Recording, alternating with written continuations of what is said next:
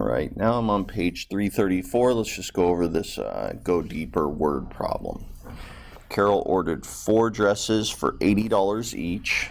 So the dresses are $80 and she ordered 4 of them. A sweater for $25.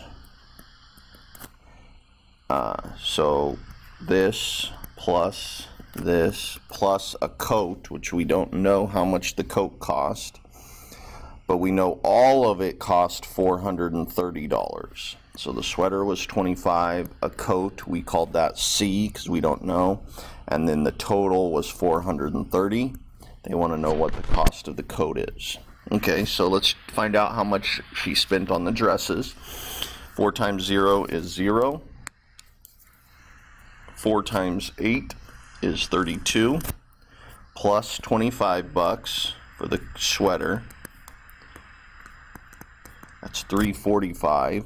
So now we have 345 plus C equals 430.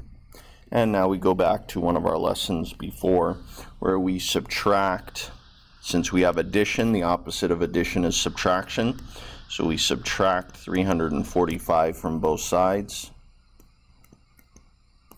That leaves you with just C on the left side. And then now I just need to do that math to figure out how much the coat cost.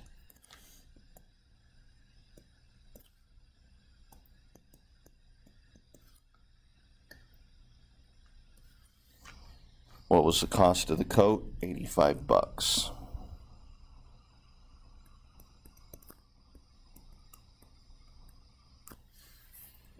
And that's it on that one. All right, thanks for watching, and I'll see you on the next one.